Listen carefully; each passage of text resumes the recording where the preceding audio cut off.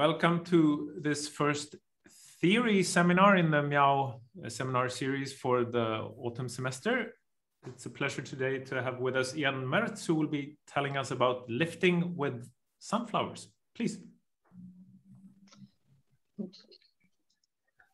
All right, thanks so much, Jakob. Welcome everyone. To anyone on this side of the Atlantic, happy Labor Day. To everyone else, happy Monday, I suppose.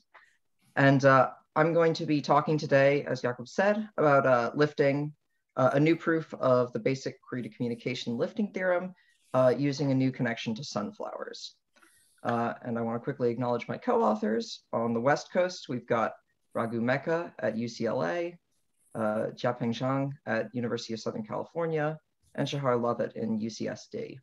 And up in Toronto, I have my advisor, Tony Patassi, who might be here today. I'm not sure. Anyway, so let's get started.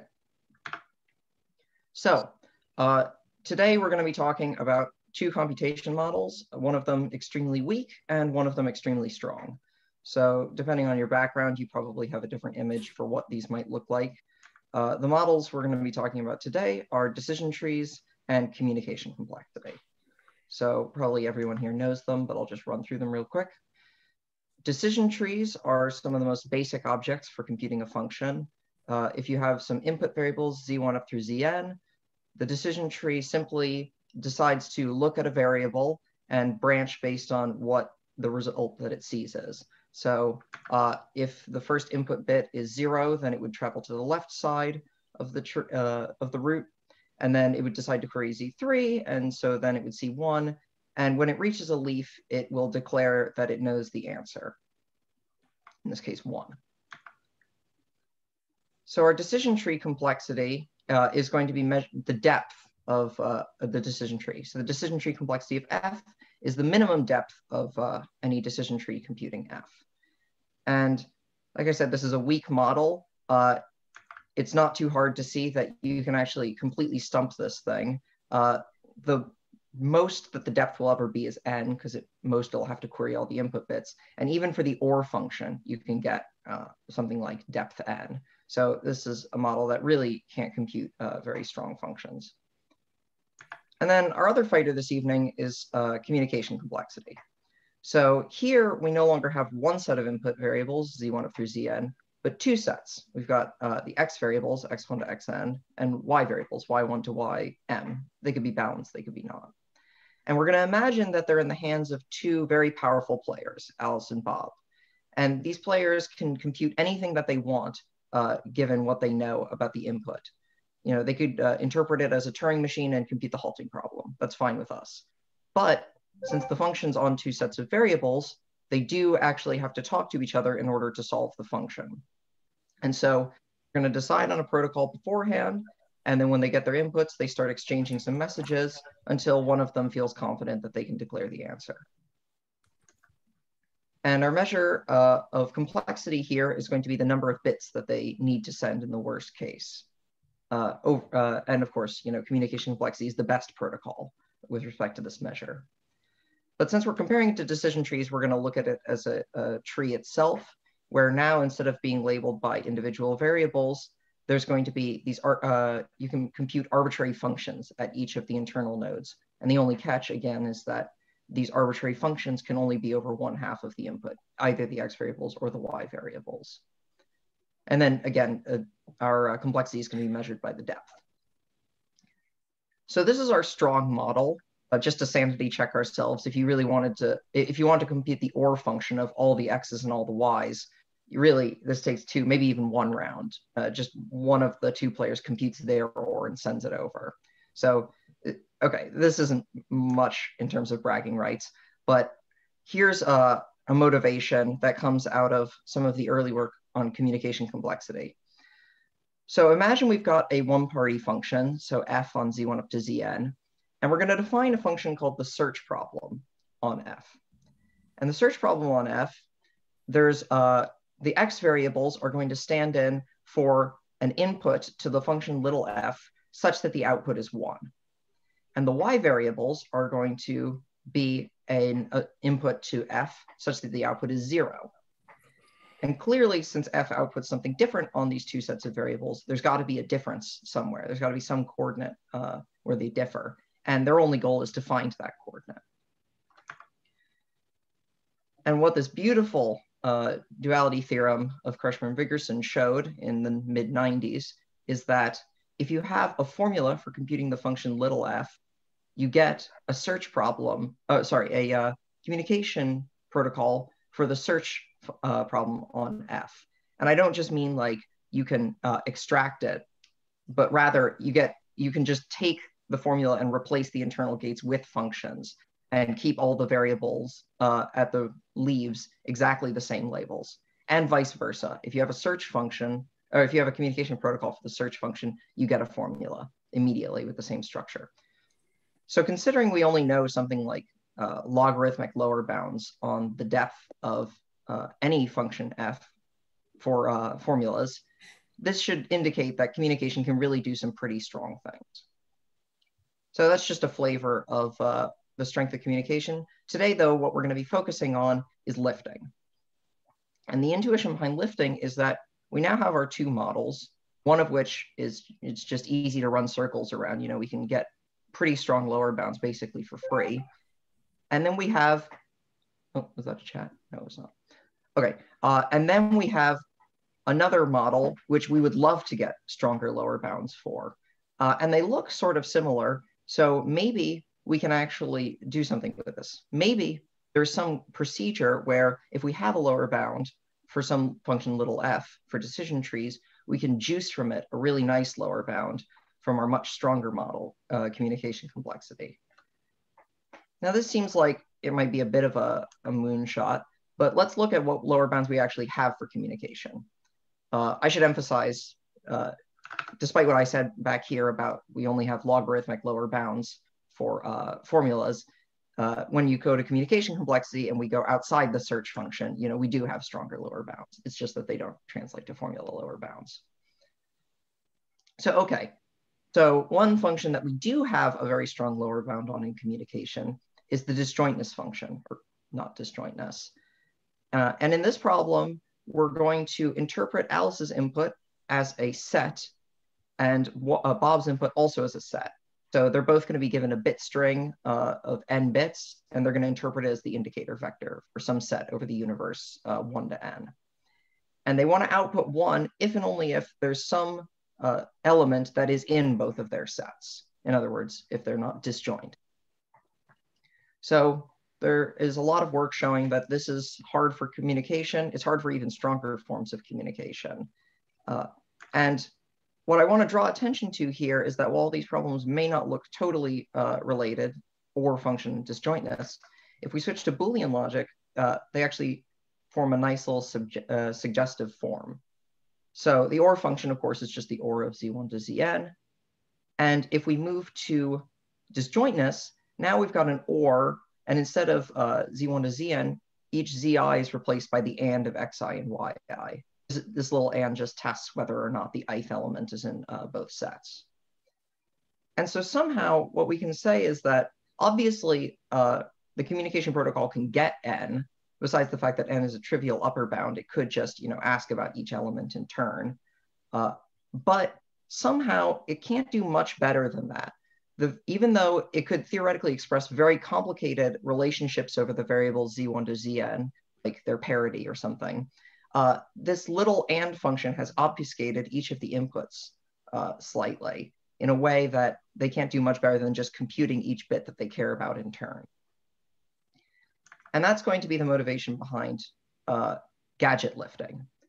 So in gadget lifting, we take our single party function f on z1 to zn, and we're going to replace each variable with a gadget g on a fresh set of variables, x1, y1, or x2, y2, up to xn, yn. And somehow we want to choose our gadget g such that Alice and Bob basically have to solve the gadget on xi and yi just to know zi. And of course, in turn, solving the gadget on xi and yi tells you nothing about zj for some other j. So hopefully this puts them in a position where the best that they can do is try and essentially just do the decision tree, right? Learn about the relevant coordinates and then proceed from there. So that's the dream. And in fact, oh, sorry, let me rewind. So what kinds of gadgets would have this nice suggestive structure? Well, parity probably immediately came to mind. It's a little bit interesting that we can do it with and in the case of disjointness, but the gadget we're going to work with today is even more obfuscated. It's the index gadget. In the index gadget, Alice is going to get log m bits, which she's going to interpret as a number 1 up to m. And Bob is going to get m bits, which he's going to interpret as an array of length m. And then the index gadget is simply outputting the value in Bob's array that's pointed to by Y's element, by Alice's element. So here it would be 0, for example. And this brings us to kind of the grandfather of all lifting theorems by Raz and McKenzie in 1999, which kind of saw new life about 5 or 6 years ago and kind of restarted this whole field of query communication in this context. So what it says is that as long as you pick m, the size of the gadget, slightly large enough, like poly n, then you can actually get exactly what you want. You get that the communication complexity of the lifted function is exactly the decision tree complexity of the unlifted function times some order log m factor. And the order log m factor is essentially just what it takes to solve the index gadget. So the upper bound is easy. If we have a decision tree, then the communication protocol can mimic it by every time they want to query a variable zi, they simply, Alice sends over xi and Bob sends back the value of the index gadget, which he now knows. So you can do it in dtf times log m plus 1. And of course, the other way around is going to be where all the hard work goes, and that's what we're going to cover today. So before moving into it, I just want to say that there's a lot of really cool lifting theorems out there. The last 20 years has just been full of them. And all of these various lifting theorems translate to some beautiful applications, like getting very strong monotone formular circuit lower bounds, extended formulations, proof complexity, automatability, of course, communication complexity itself, quantum even. I'm not going to be talking so much about those today. I stole these slides from a talk that Tony gave, and I highly recommend you check it out. They're on her website. So there's a really deep field in lifting, and today we're really just going to be scratching the surface. And the other thing I want to cover before we actually get into the proof is what we're bringing to the table here. And we're basically going to be reproving the original query to communication lifting theorem that I stated, but using a new technique. And this technique, of course, as the title suggests, uses sunflowers. And the benefits of this technique are that, first of all, it works in a number of different contexts. It works for this tree-like one. It works for a DAG-like version. It works for what we call graduated lifting, which I'll cover in the second half of the talk. And it seems like it should be useful in a lot of other areas. We've been working on BPP lifting, and it's got some legs there, we'll see. It also is very simple. There's a main technical lemma in a lot of these previous works, or some variation on the same similar main technical lemma. And in our case, we can just prove the strongest version of the technical lemma needed for most of these lifting theorems, and it's 2 or 3 lines plus an application of sunflowers. So it's very, very simple once you have sunflower technology. As a side benefit, we actually get smaller gadgets as a result. So the gadget size is extremely important for the applications to lifting, such as getting really strong formula lower bounds or extended formulation lower bounds. And so the dream would be to get M to be all the way to be a constant. In other words, we have a decision tree for little f that is almost exactly a communication protocol for capital F. And we make some incremental progress here by getting past an n squared barrier that was inherent in most of these previous works and getting to n to the 1 plus epsilon. And while that's a minor improvement, it's also removing a bottleneck of n squared.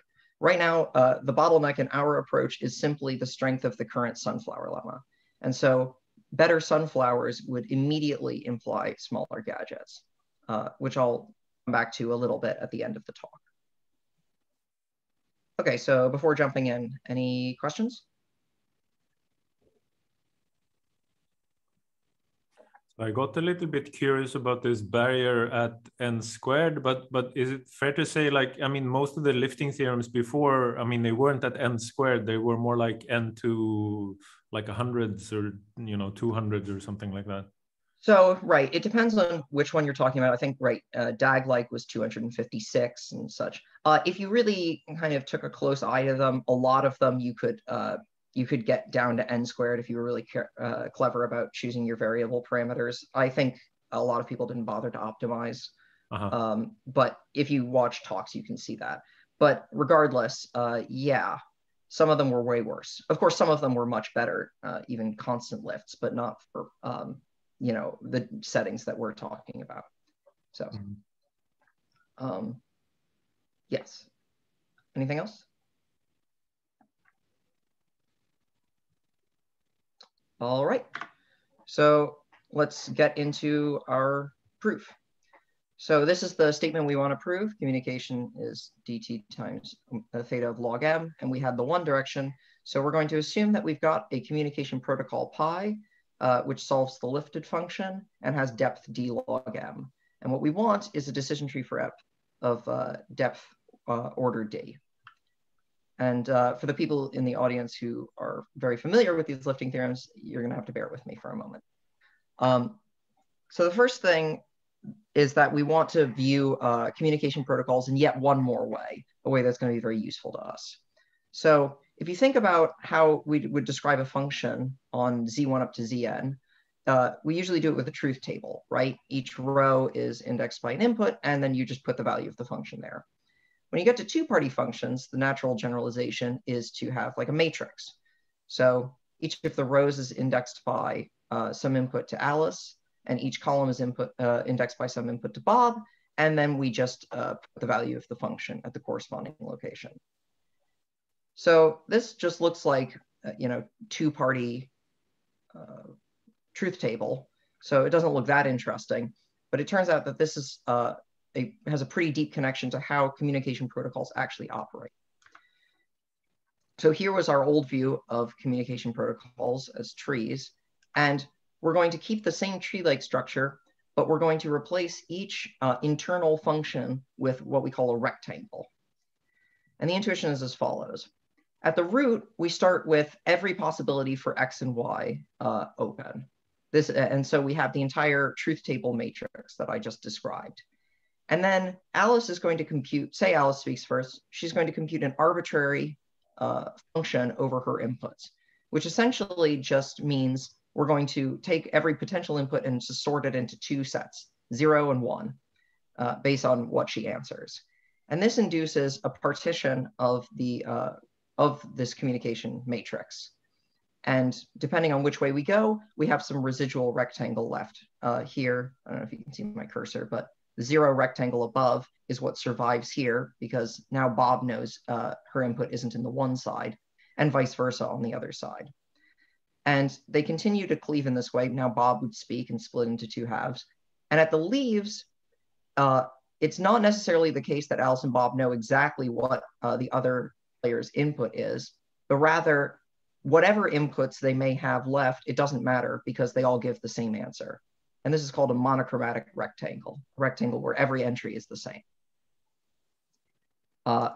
Just to kind of emphasize the point, on input x, y, Alice is just going to say which side of her partition she's on, then Bob's going to say which side of his partition he's on, and then they're going to get down and declare the answer.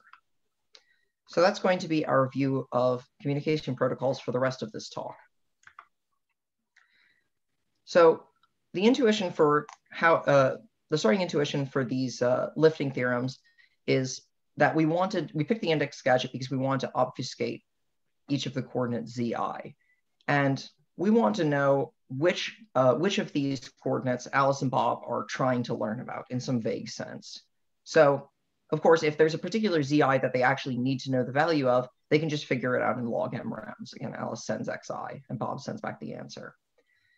And this log m is the upper bound that we're shooting for. So if they send something like omega log m bits, in some vague sense trying to learn about the coordinate zi, then we're satisfied. We're satisfied in the sense that if we query zi, they've spent log m bits learning about it, and we've spent 1 bit. So we're on track to shave the log m factor off the depth. And you've somehow made this ZI bit pay for this, right? Yes, exactly. Yeah, we're charging. Yeah, of course, again, they can express extremely complicated relationships over the variables. So what it means that they've been trying to learn about ZI, I'm leaving intentionally vague for the moment. But somehow if we can know that that's what they've done, then we can be satisfied thinking that ZI is important enough for us to query. And on the flip side, what we want to say is that if they haven't communicated a lot of information about ZI, then they basically know nothing about ZI. And so we can consider it unimportant, because if they could declare the answer now, then somehow it didn't depend on what the value of ZI was.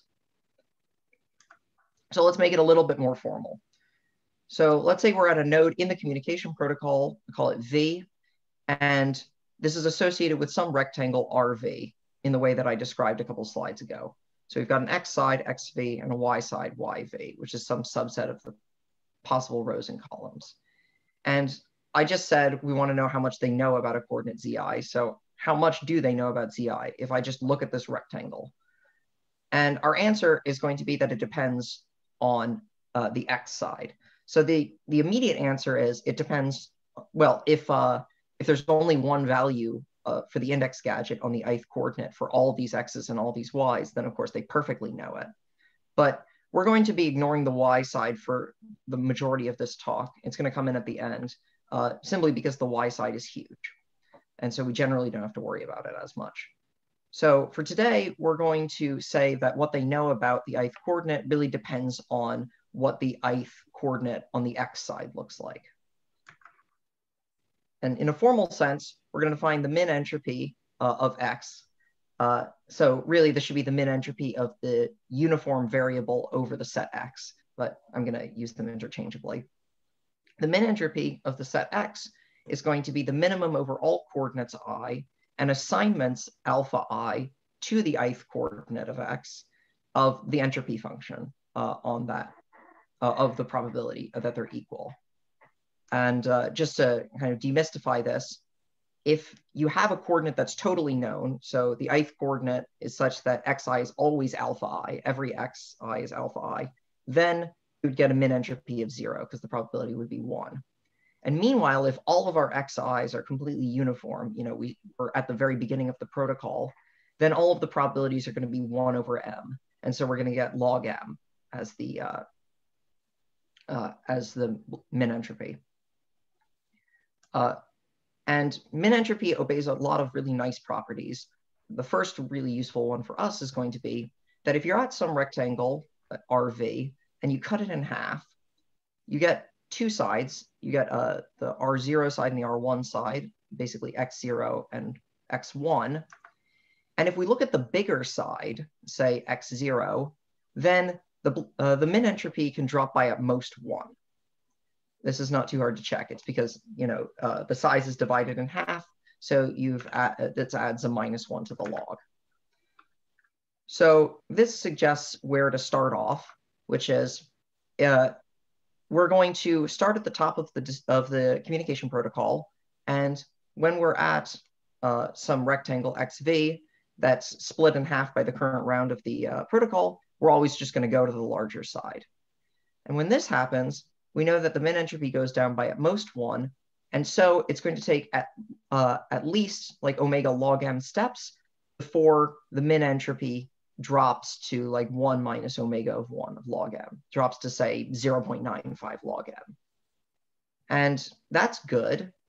This omega log m is sort of what we're shooting for. And in particular, if the min entropy drops by this amount, then there's some coordinate which causes the violation. There's some I in the minimum that does it. And we can now consider that to be one of our important coordinates, and feel free to query it.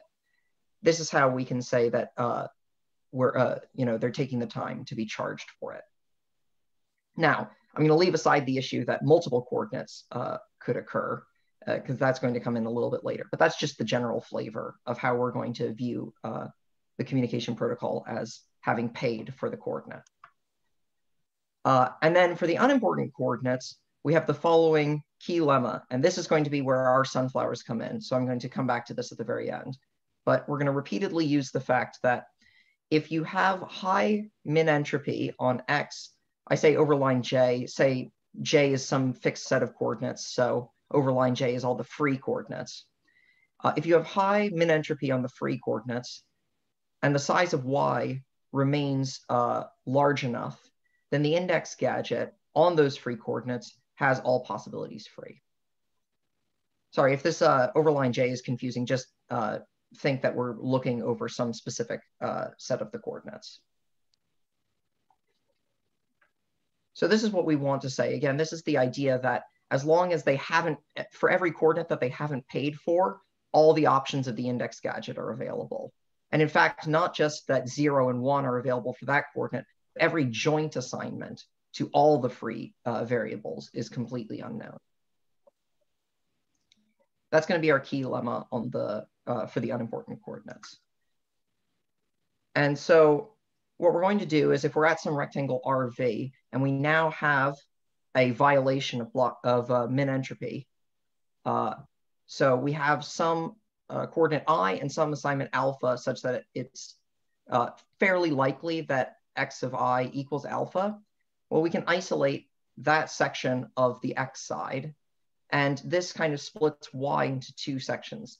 The sections where y would equal 0 on the index gadget if we picked an x from that block, and the sections where the index gadget returns 1 if we picked an x from that block. So we want to know about the value of I. So what we're going to do is we're just going to toss out everything that doesn't agree with that assignment. So we're going to throw out all the other x's. And now, like I said, we're going to actually query the ith coordinate, and we're going to get some value. And we want to make sure that we stay consistent with that value. So if zi comes out to be 1, we're just going to toss out the 0 side. So we're going to make sure that we're in a rectangle where the index gadget actually agrees with what our decision tree knows so far. And likewise for the 0 side. So why do we have a 0 side and a 1 side in the first place? You know, why can't one of these be empty? Well, this is one place where our key lemma shows up, which is that we're going to assume up to this point that we have high min entropy and that y has remained large. And so as a result, we know that both of these possibilities are free. Now, it's not necessarily the case that both of them are large, and that's a point we're going to come back to later. But at the very least, this is going to be the flavor of our main invariant. So in addition to the communication protocol rectangles RV, we're actually going to be maintaining our own rectangle R, which is a subset, and it's going to maintain these nice properties, which is that first the index gadget agrees with our decision tree so far. So if you pick any x and y in R, it gives the same answers as our decision trees on all zi's queried thus far. I'm going to typically refer to this set as J, just for convenience. And the second property we want is that the min entropy of X stays high on all the free coordinates. This would be the nice invariant that we want to maintain so we can apply our key lemma. And as a side note, which I'll come back to at the end, we want the size of Y to remain large. All right, if I could, so I'm hiding a few things that I'm going to come back to, but if we could actually maintain this invariant, then we're going to go all the way down until we get a leaf, at which point our decision tree knows the value of some z variables and has others left unfixed. And our rectangle, the rectangle RL corresponding to the leaf L, is monochromatic. So we want to say that we're done and we can return the same answer that the communication protocol returns. So there would be an issue if and only if there is some way of fixing the unfixed z coordinates, which actually gives the opposite answer. And this, you can probably already see this coming, but this is going to be one more application of our main lemma. The fact is our rectangle R still maintains all of our nice properties. Min entropy is high and the size of y is large. And in particular, this means that we can find an x and y that gives the supposed bad assignment. And that means that in that entry, the answer should be 1. And that's a contradiction because we know that the larger rectangle is monochromatic. So that's how we handle the case at the leaves. All right, now to go and patch up the lies that I've been telling. So first of all, I talked about min entropy on one coordinate, but we have no idea what happens to the other coordinates. In fact, if you think about what I just did here, I've removed a huge chunk of the x's available to us. So it's not unlikely that a different coordinate now has really, really small, it causes the min entropy to become really, really small. So how are we going to handle that piece? And as a result, how are we going to disentangle when we're paying for coordinate I and when we're paying for coordinate j? And the answer to both of these questions is that we're going to generalize min entropy. So now we're going to have blockwise min entropy, and I'm reusing the same notation because I'm never coming back to single coordinates again. The blockwise min entropy is going to be the same statement, but now we're taking the minimum over all sets of coordinates, capital I, and all joint assignments to all of the coordinates, alpha I. And I'm going to include this normalization factor of 1 over size of I so that it obeys all the same properties. This quantity is between 0 and log m, and the blockwise min entropy decreases by at most 1 when you cut a rectangle in half and go to the bigger side. So this is all the same nice properties that we want. And now what we can do is, instead of picking a coordinate little I, we can pick a capital I, alpha I, and in particular, a maximal one. Maximal in the sense that we can't add any more coordinates to it and still be violating blockwise min entropy. And this allows us to say that when we actually go to this smaller x rectangle, we know that the remaining coordinates, the unfixed coordinates, do have this blockwise min entropy restored. So that allows us to maintain the invariant on the x side. Just to give a picture, again, of what this looks like, here was when we took a slice that agreed with this 2 likely assignment to little I, and now we're going to have a slice that corresponds to the 2 likely assignment to capital I. And for each potential output of all of the coordinates, so now there's 2 to the size of I of them, we're going to have a section of y's, which are going to be the ones that actually output that joint assignment beta. So that takes care of the invariant on the x side. And now I have to finally get to the y side. What happens if one of these y's is small? But then we can no longer approve. You're sort of saying this, I guess, but what can happen, like if I set up, if the communication protocol somehow is set up in such a way that the entropy is very, very high, and then suddenly there's like a massive drop for a large set I, then you're going to you're actually going to query all of those Z coordinates. Yeah, we'll query yes, we're going to query every single one of them potentially. The actual argument, which I'll get into in the second half of the talk, you can use a potential argument to show that the number of rounds that you would need to spend in order to have this drop for a large enough set is like the size of that set times log m. So you can't get around it by doing that kind of thing. Mm-hmm. But yes, that is important.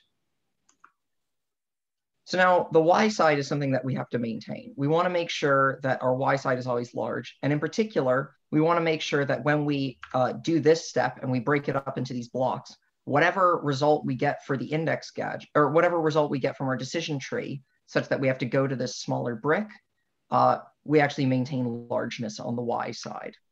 And so what happens if there's some beta for which this is small? So here's it pictorially. We've got our bad assignment isolate. We've got our assignment for the x side isolated, but there's some bad assignment to the y's.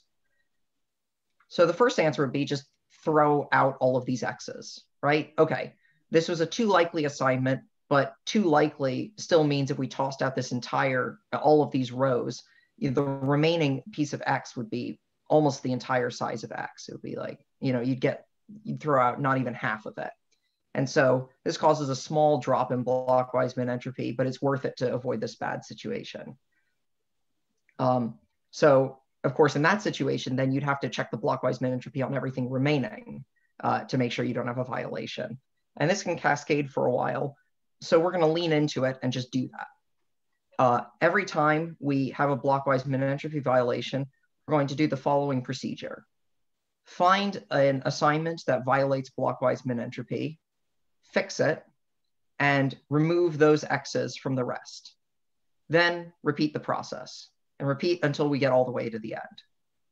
So we have some set of 2 likely assignments. Of course, at some point we may run out of 2 likely assignments, and then you can think of it as being like the empty assignment, which just covers the rest.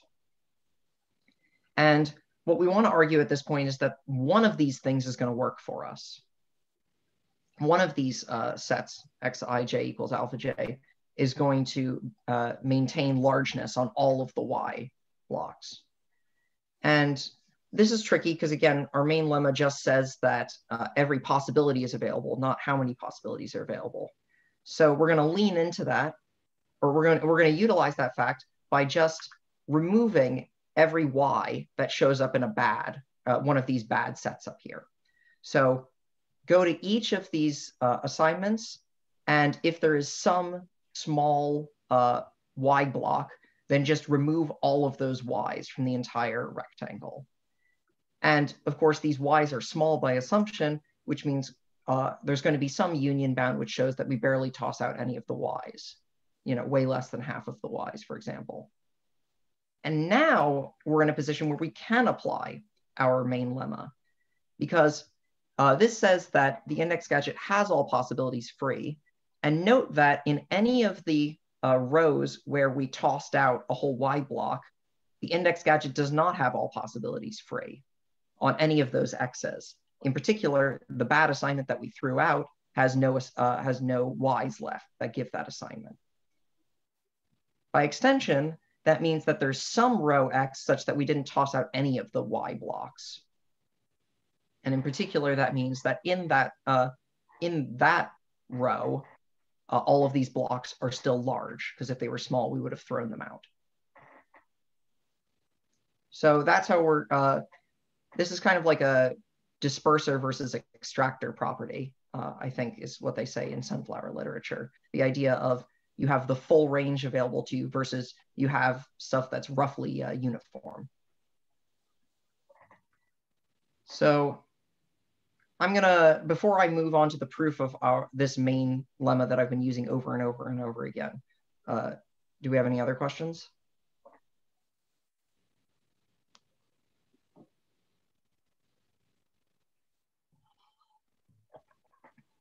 All right, and once I've proven this main this lemma up here, then I'll kind of recap this entire procedure in a bit more detail, just to kind of make it stick. So this is going to be the lemma that we actually prove. The lemma that we prove is that if you have high blockwise min entropy in the free coordinates, specifically blockwise min entropy like 0.95 log m minus order 1. This order 1 is from the the fact that we just cut a rectangle and dropped below the threshold. So if you have this blockwise min entropy and the size of y is 2 to the mn minus n log m, 2 to the mn would be if we had all of the y's available to us. So this is going to be the amount that we're losing. Then not only do you have the full range available to you, but there's a specific row, x star in x, such that the index gadget on the free coordinates has full range on just that row. In other words, for every assignment to the free coordinates, you can find a y such that x star y gives that output. And so going back to this, of course, if we pick one row, then by the argument that I said before, we know that whatever x assignment it agrees with of the assignments that we found, that's going to be the good row to go into. All right, and now we can finally get to sunflowers. So sunflowers are an object in combinatorics. It's a set system. And the idea is that it's a set system where they all share a common intersection. So there's some set which we call the core, C, such that it's in every one of the sets in our sunflower. But there is no element outside of the core that's in more than one set. In other words, the common intersection of any two sets in the set system is the core. We call those sets outside of the core the petals of the sunflower, as a kind of suggestive pictorial thing.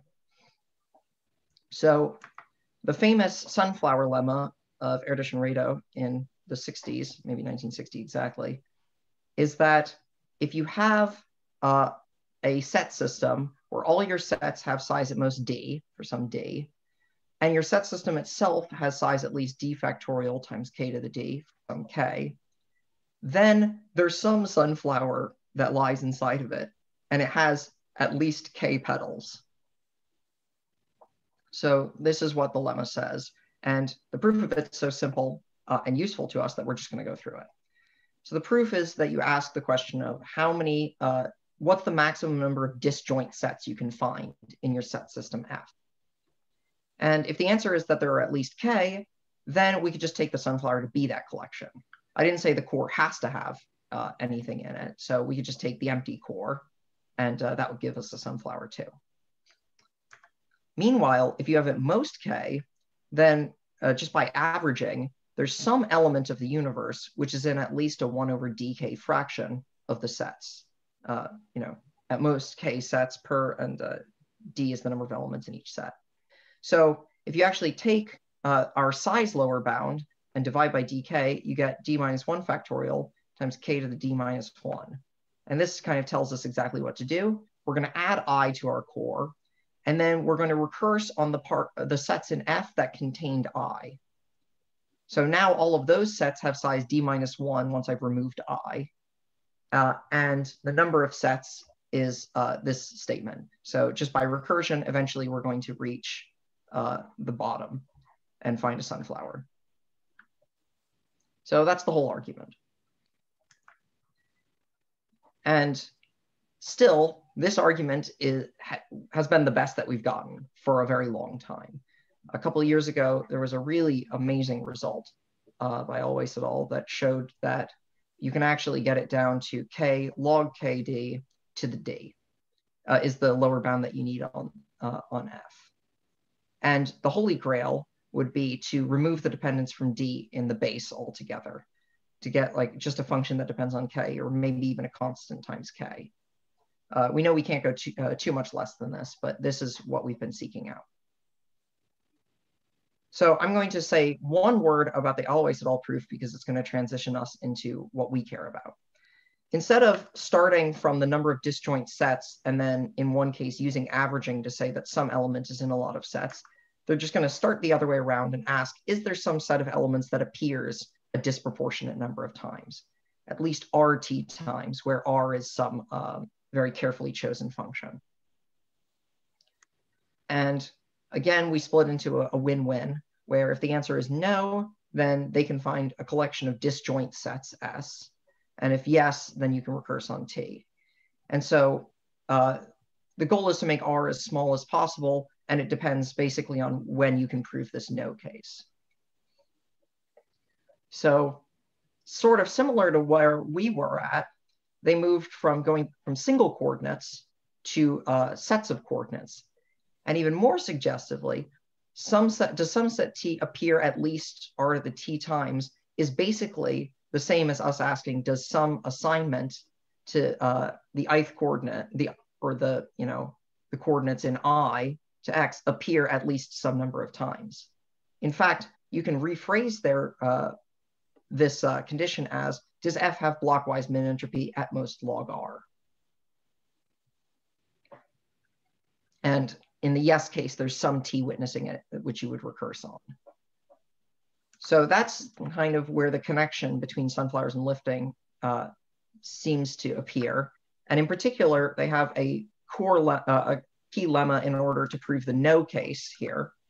And this key lemma says that if F has blockwise min entropy, at least this is the function that they've chosen, log K where k is an absolute constant, log n over epsilon, where n is the size of the universe. Then the probability, if you select a uniformly random set y over the universe, the probability that there is no set in our set system F, which is totally contained in y, this probability is at most epsilon.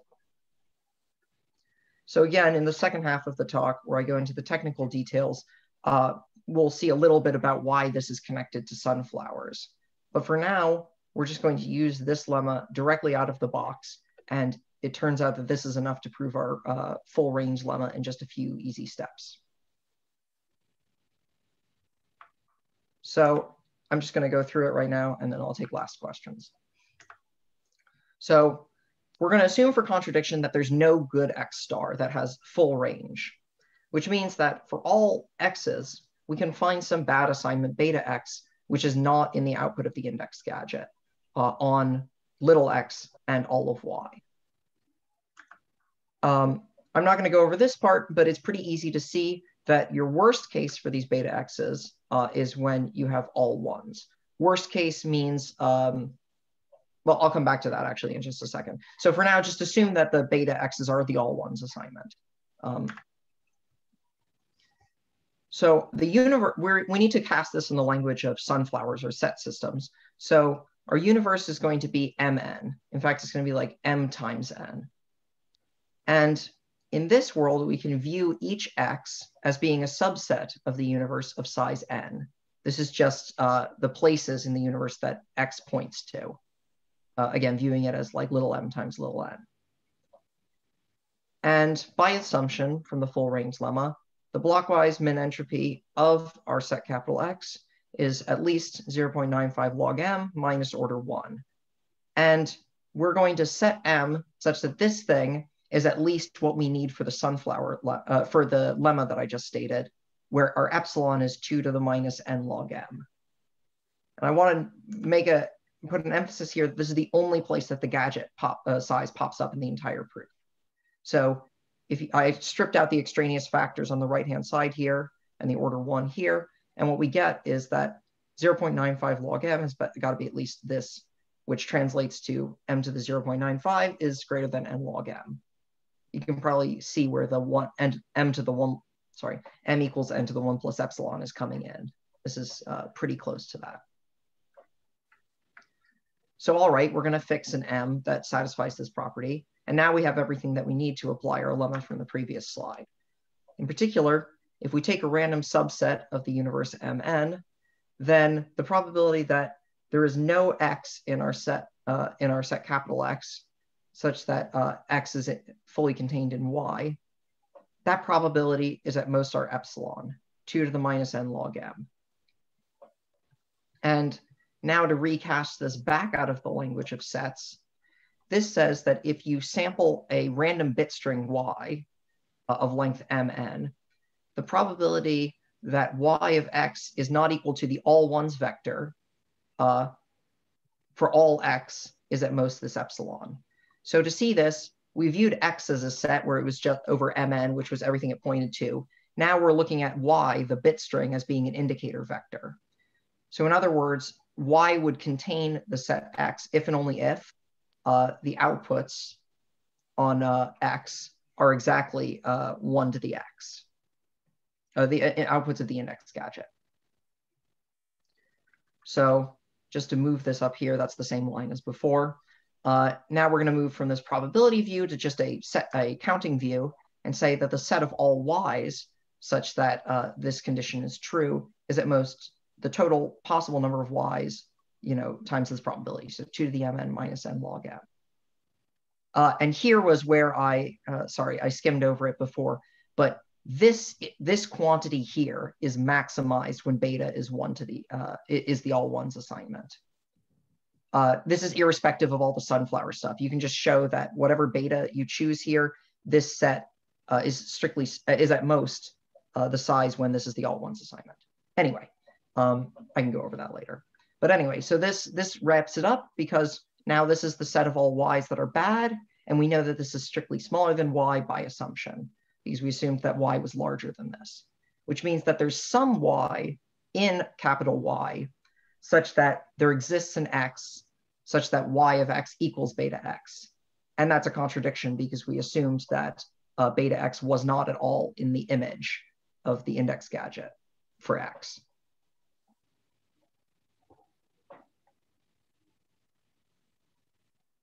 So that's basically it. All right, before I take the question, I'll just recap our construction. So we have there's some rectangle RV corresponding to the current node V, where V is starting at the root, and we're going to be maintaining a rectangle R, which is X times Y, which is a subset of it. And it's going to be the case that the index gadget of X and Y is fixed on some coordinates J. That's going to be our recursive structure. J starts out empty, V starts out the root, R starts off as RV, etc. So now at the current step, we're going to split it in half. We're going to split RV in half, or rather the protocol splits RV in half. And we're going to go to whichever side has a larger intersection with our rectangle R.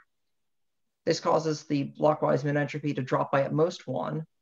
And so then we're going to do this partitioning procedure where we look for assignments that violate blockwise min entropy, kind of partition off all those X's, and then repeat. And we're going to do this as many times as we need to. And then we're going to go into each of those. And if there is a set, I call it Yj beta. This is the set of all Ys that kind of output beta, where the index gadget outputs beta if your input comes from Xj. So we're going to look at each of those and ask the question, is it too small? And if it is, then we're going to remove every Y that's in it. At the end of that, we're going to have at least half of Y left over. And so we're going to apply the full range lemma and find some row X star, which is good. And it's going to be contained in some Xj. So then we know that we can query all the coordinates in Ij and safely set our rectangle to be whichever brick comes out of it. So Xj and then Yj beta, where beta is the result. We add our set Ij to the set of fixed coordinates, and by all of the properties that I stated, we maintain our invariant. And we just continue this way until we reach the leaves. Again, there's a potential argument which shows that every time we fix a coordinate, there really was something like omega log m rounds spent on it in the blockwise min entropy. And so when we reach the leaf, then we use the full range lemma one more time to say that no bad assignment can occur. All right, any questions?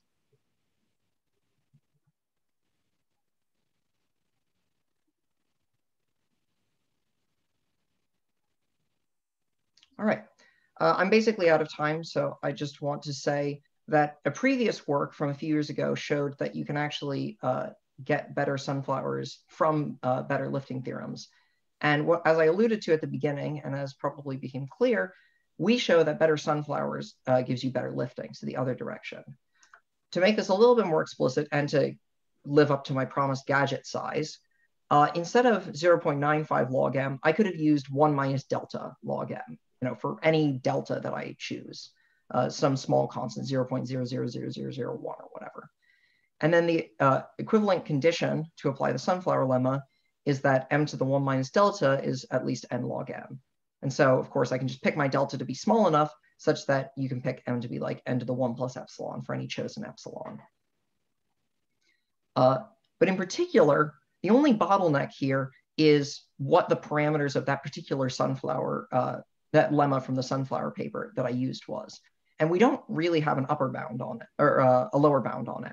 So if you can improve that lemma, immediately I can just push the gadget size further down and get a better lifting theorem out of it. So these two works together suggest that there is something really inherent about lifting and sunflowers. They're very closely related to each other in some deeper sense. And I think that this is worth exploring. And in particular, of course, for open problems, if you want to get the gadget size down, the previous slide sort of indicates that you have to be thinking about sunflowers. And the gadget size is such an important quantity to us that that's really the big open problem. And sunflowers are so important to the combinatorics community that it's kind of a cool problem to chase regardless. And the other thing that I've been thinking about a little bit, which I would be really interested to talk to anyone about, is whether or not this sunflower technique can come across, can go to a different gadget, something like inner product. It seems like we've really picked things in a specialized way for the index gadget, and that these counting techniques aren't really going to carry over very well. But there's still a little bit of hope, and it would be very interesting to get this to work for inner product, especially because our proof works for things like DAG-like lifting, where we don't know it for the inner product gadget. And I'm going to say that that's it. Thank you very much. Thank you. So I guess we're opening up for questions now. So let me just start. This is a naive question, but so if you have a two-way connection between sunflower lemmas and the gadget lifting size, doesn't that, I mean, wouldn't like, you know, I start worrying that constant gadget size would give two good sunflower lemmas, or no, there are no such barriers, that you would need to do something else somehow, or no? So I've been trying to figure this out. So right, we do have a lower bound on the sunflower lemma, the sunflower, you know, the potential for like the sunflower conjecture. What we're doing here is something called robust sunflowers. So this is like a probabilistic construction.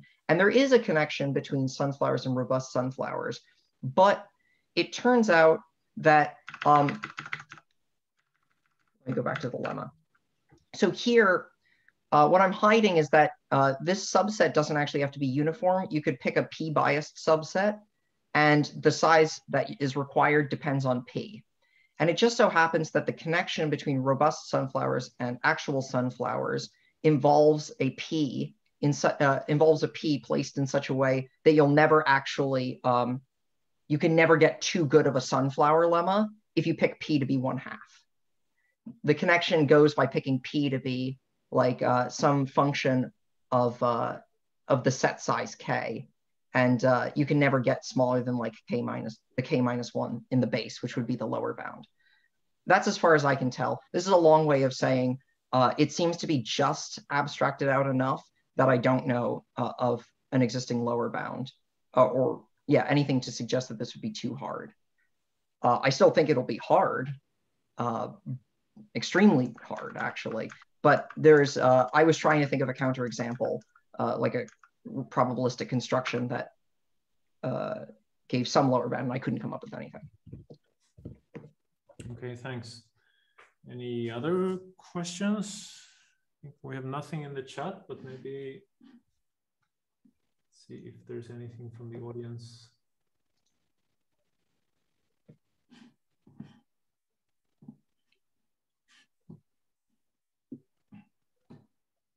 Otherwise, we take something like a whatever time we need to grab a cup of coffee. This is usually between 5 and 10 minutes. Maybe we should just say a 10-minute break. We'll reconvene at like 15 minutes past the hour. Sure.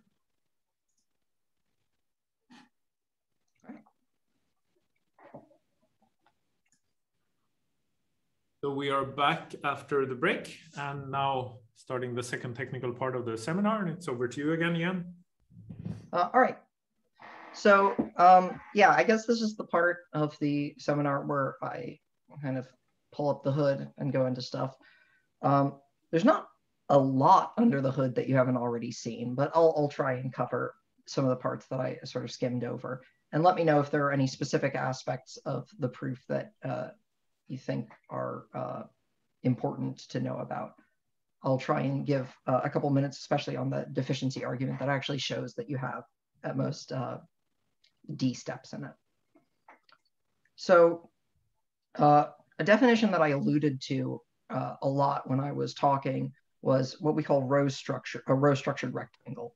So here row is in 0, 1 star, the n, and we'll just, for convenience, say that j is the fixed coordinates of row. So if you have a rectangle R, then R is row structured if the following three conditions hold. The first is that the index gadget in the coordinates J is equal to, row on those coordinates. And here we're going to say X, if you restrict to J, you actually only have one assignment. So X's, all the X's have the same pointers within the coordinates, the fixed coordinates.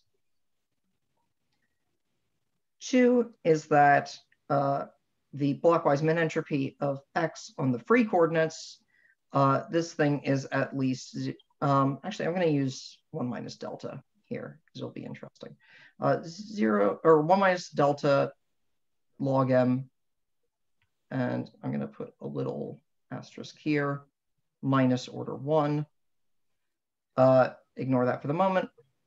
And 3, again, the size of y is at least 2 to the mn minus d log m. Maybe I need 2 d log m. D is the decision tree upper bound that we're shooting for. So this thing's, of course, always at most n. So this is going to be row structured. It's going to be row structured without this part here. If there's a minus or O of 1 in the blockwise min entropy, then we'll call it row almost structured.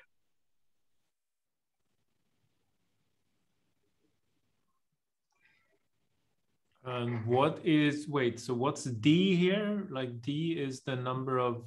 D is the decision tree upper bound that we're shooting for. So pi has, the depth of pi is d log m. And we want the depth of our decision tree, this should be depth, not size, but sorry, to be order d.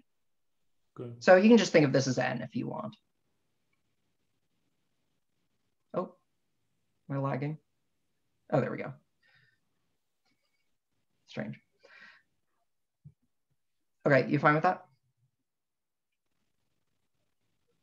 So intuitively, this is saying that we're only going to, for every coordinate that we query, we're only going to lose like a log m fraction of y. Should be, maybe it'll become clear why this is our cutoff in just a second. So we've got, what we want to do, our main subroutine is, as I talked about, is that we often have a row almost structured rectangle. It's row almost structured because we just cut a rectangle in half, and we want to restore it to become a row structured rectangle. Actually, I guess it's row prime structured rectangle for some new row prime. So we call this density restoration. It also goes by the name of the rectangle partition in a lot of the previous papers.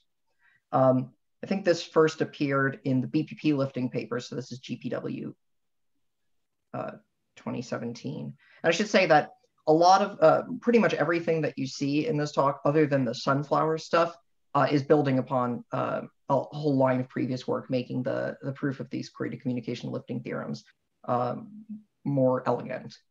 And we're just kind of contributing our part to that by replacing the main lemma.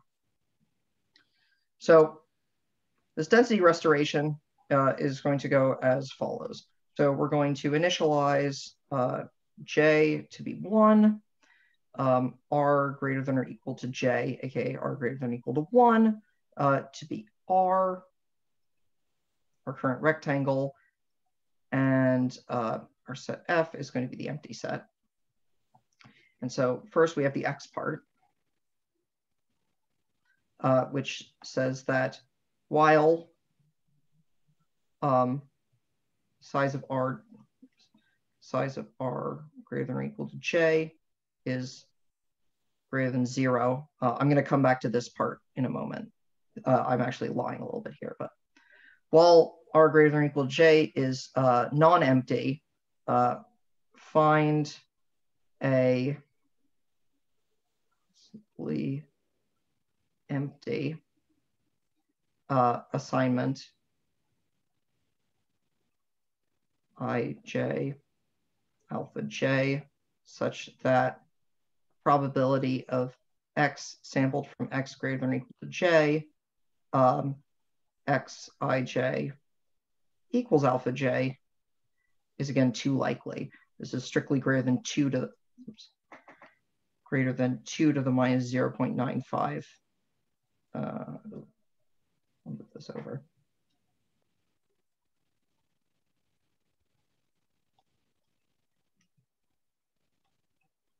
(0.95) size of ij log m. So this would create a violation of blockwise min entropy. This ij here, by the way, is what we got rid of with the normalization factor in the definition of blockwise min entropy. So this is a too likely assignment, and so we're going to fix that assignment and then define xj, not x greater than or equal to j. Sorry, I just realized these should all be x's. Okay, there we go. Xj is just going to be the part that actually agrees with this. It's the set of all x in x greater than or equal to j, such that xij equals alpha j. So now we're going to update everything. We're going to set x. We're going to add 1 to j, so we're incrementing j. Then we're going to define our new x greater than or equal to j as x. Sorry, that's the fax machine. X greater than or equal to j minus 1 minus x j minus 1. This is the thing we just defined above. And we're going to add f gets f plus the new assignment. So it's ij alpha j. So we're going to do that until we run out. Like, notice that if we get an empty assignment here, if we get an empty assignment in this first step, then everything that's remaining in x greater than or equal to j is going to agree with it. And so we're going to remove everything in this last step. And now that's the x part. The y part is for all j and beta in 0, 1 to the ij. We're going to define y j beta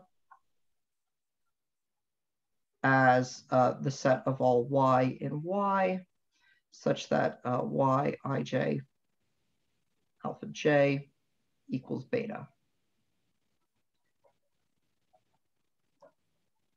So this is our rectangle procedure. Let me see if I've got some space to draw it just real quick. So this is sort of what we had before.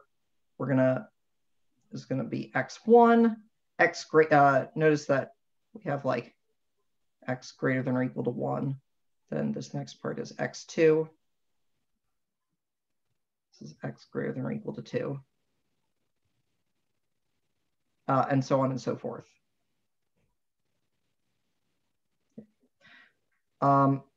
And then in the y part, that's the x part. And then in the y part, we just divide up into these little bricks such that the index gadget is fixed in each of them. So that's what our density restoration looks like. And actually, I'm going to skip ahead a little bit. So the goal was to show that if we started with row almost structured, now these bricks are row structured. And so the first step is that it's very clear that the index gadget on j cup ij, x j, y j beta is equal to rho. And then you fix ij equals beta. So you take your existing row, and then you're going to fix some pre-coordinates, namely ij, to be exactly beta. So this holds by construction, right? Every x in xj has some fixed assignment alpha, and then yj beta is defined as everything that gives you beta in the coordinates ij, if the assignment in ij is alpha. So this suggests that this is going to be our row prime for which we're structured.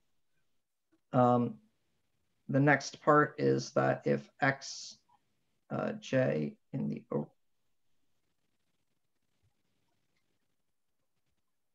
that this is at least 1 minus delta log m. So we've actually restored the density.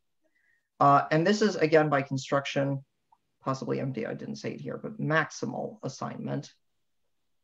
You can basically use a kind of chain rule for, actually, I want to keep that. So I'm going to use this space over here. So like, if you had some other bad assignment, I star, that violated blockwise min entropy in xj, then you'd get like probability x I star equals alpha star is strictly greater than, because it's a bad assignment, you get 2 to the minus 0.1 minus delta size of I star log m times probability that xij equals alpha, because this is the probability of all x in xj, x from xj, and here would be the probability of all x from x greater than or equal to j. Oh, no, sorry. It's going to be x greater than or equal to j. There we go. So the probability that you take an x from x greater than or equal to j, and it equals, and you have this thing, is at least this probability. And this is also 2 to the minus 1 minus delta size of ij log m. And so if you multiply these two probabilities together, it turns out that you could have added the set I star to, I forgot this part, ij equals alpha. Sorry, this is all pretty unimportant. This is just showing that, like, if you pick a maximal assignment and you claim that there is still some bad set, which you violate blockwise min entropy on, you can use the chain rule to show that that could have been added to your initial maximal assignment and you'd still get an entropy violation. It's a pretty unenlightening calculation. So anyway, the point is that these two steps are pretty easy. I still have something to come back to up there, so I'll try and remember that. But the last thing is we want to show that we can't show that every yj beta is big, but we want to show that at least in some row j, every yj beta is big. And again, our preconditions are going to be that the blockwise min entropy of x is at least 1 minus delta log m minus order 1, because we started with row almost structured. And the size of y is at least 2mn minus n log m plus 1. Again, this we can just assume because n is greater than or equal to d. In fact, we can assume without loss of generality that d is like little o of n, since otherwise we're basically done. We could just have a decision tree of height order n and solve any function. So we know that we have this because we're row almost structured. And then we want to say that there's a good row. So this is going to be what good means for us. The size of yj beta is at least the original size of y divided by 2 size of ij log m. And just to note, if we actually had uniform over all the betas, then this would be 2 size of ij. We're not going to shoot for totally uniform. We're going to pay a log m in the exponent, and that's going to be fine for us. So sort of like before, if we're assuming that this is not true, then that means that for all j, there exists a beta such that size of yj beta, let's call this beta j. Size of yj beta j. This thing is strictly less than y over 2 to the size of ij log m. And the proof is going to be by a contradiction of showing that we can split y into 2 parts, both of which are too small. Both of which are way less than half of the total size of y. So we're going to call them y equals and y not equals. Y equals is the set of all y's that are in some bad yj beta j. So you could think of this as just saying y and yj comma beta j. And then the second part is going to be the y's that fall in no bad yj to beta j. So if I can show that both of these things are strictly less than the size of y over 2, then I'm done. So the y not equals part, I'm just going to do that first. This is obviously the part where we make our improvement by introducing the full range lemma with our proof. But I actually went through all of the details of the full range lemma that are required, except for maybe that DNF counting. So I'm just going to assume that we've got it. And then here, of course, since I assume otherwise, and then apply full range lemma. And we get that there exists, a good x star with full range. And so by extension, there exists an xj, which actually contains x star.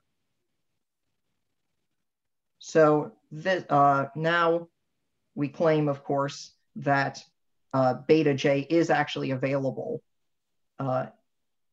in the image because x star has full range. So in particular, there's an x, whatever xj it's in, it's the case that the index gadget on xj y not equals, well, contained in this thing is beta j. So that's just going to be that part. That's easy once you have the full range lemma. This part here, I said is a union bound before. I actually think that this is a very interesting part of the of this proof. And this is this previously in previous proofs there was a union bound that was required, and the union bound in particular required you to have a certain gadget size. It required you to fix m to be large enough for the for this union bound to work. But we've sort of found a way around that and removed the dependence on the gadget size from this union bound. And that is one of the things that really helps us to remove the bottleneck to future constructions. So let me just show that real quick. So we're going to split all of our assignments into pieces of corresponding sides. So it's going to be j such that the size of I sub j is exactly equal to k. So this is just all the indices such that the set has exactly size k. And what I want to claim is that the size of fk, this thing is at most, let's say 2 to the 1 minus delta of k log m plus 2, let's say. And the reason that this is that otherwise the size of x is at least, the size of fk times 2 to the minus 0.95 k log m times the size of x. So this is because every assignment in fk corresponds to a 2 likely assignment in x. So each 2 likely assignment takes up some 2 to the minus 0.95 k log m fraction of x. And of course, I just, sorry about that, 1 minus delta. And of course, I picked this size so that I would swamp that. And so you get that this thing is greater than like 2 times the size of x, which is a contradiction. So here we're really crucially using the blockwise min entropy of x again. The fact that even though we have these violations and it dropped below, we're using the fact, right, that we have these violations and these are all 2 likely assignments. So now we do have our upper bound on the size of fk, and that means that the size of y equals, this thing is at most the size of fk times size of y over 2 to the k log m. This is because every bad, we define beta j in such a way that all of the yj betas have size at most y over 2 to the size of ij log m. We're looking at the kth part, so we can just replace that with k. Oh, sorry, this is less than or equal to the sum over all k of this. So each element in fk corresponds to some set ij, and the corresponding yj beta has at most this size. And since this thing is, up here, 1 minus delta times k log m, you can see that this is like sum over all k y over 2 to the delta log k log m. And this is less than y over 2. So that's our union bound on that side. All right, the last thing I want to show, I sort of took up all of my space, so I'm going to kill all this. The last thing I want to show is why we get this upper bound of D. The argument is a deficiency argument. So it's going to be a potential function argument. And we're going to define the deficiency of a set X to just be kind of the flip of blockwise min entropy. In other words, you're going to take the log of the size of the universe and subtract off the blockwise min entropy. And since the blockwise min entropy is at most log the size of the universe, this thing is now in the range 0 to log the size of the universe, where now 0 means very random, or actually uniform, really. And log size of X means fixed. And the only reason for doing this is just to get it in a way where it looks like a potential function, because the important part here is that d infinity of any set X has to be at least 0.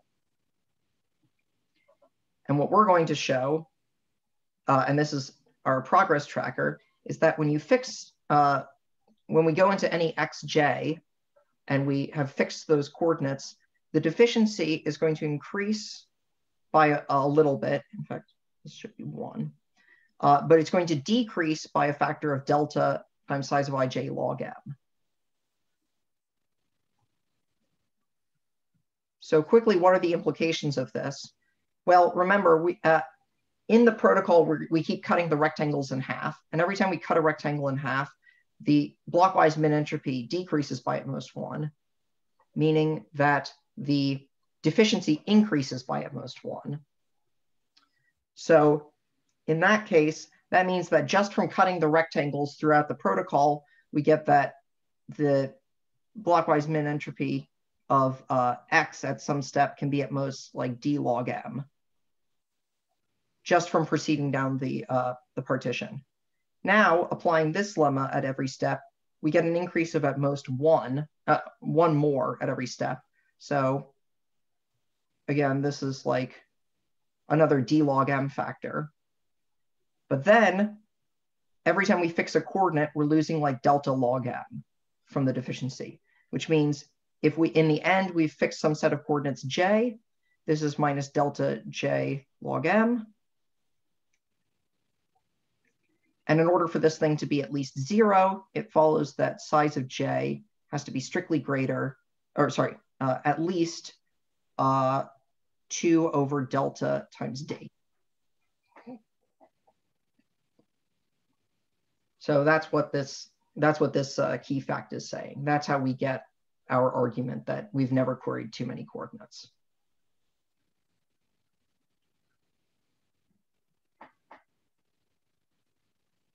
So just to say a word about how this is proven. So where does the +1 come from? So here's where I go back to something that I said earlier that I was going to have to correct later. When we do the rectangle partition, we're actually not going to partition all of X. We're going to cut it off at the halfway point. And we're only going to run the rectangle partition until it passes the halfway point. And the goal here is basically the same as in our main thing, cut a rectangle in half and go to the bigger side. It has, your min entropy drops by at most 1. As long as we only rectangle partition the top half, then all of our x greater than or equal to j's has size at least size of x over 2. And so each of them only has deficiency like deficiency of x plus an extra 1. And that's going to be an important part of the proof. You have to adjust all of these proofs, all the proofs below it subtly to account for the fact that you're only rectangle partitioning half of it. So sorry, just to emphasize here, I'm going to get rid of this asterisk and say now this is size of x over 2. But this is a minor point. This is fairly unimportant. We lose half of x all the time, so that's fine. So that's where this plus 1 comes from. The minus delta ij log m is, you can think of it in the following way. In x, we've accrued some amount of, we've lost some randomness over time, which means we've gained some deficiency. We've accrued deficiency over time, one step at a time by splitting the rectangle in half. But now we're fixing some coordinate, some set of coordinates ij. And those coordinates had a lot of deficiency in them because it was a too likely assignment. In particular, since the blockwise min entropy was at most 1 minus delta ij log m,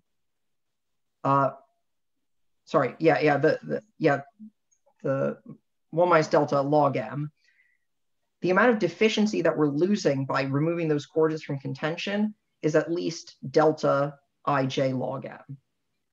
So I can do the calculation. It's not super, again, not super informative, but let's just quickly say it. So d infinity of xj ij, this thing is equal to n minus size of j log m minus log the size of xj, size of ij.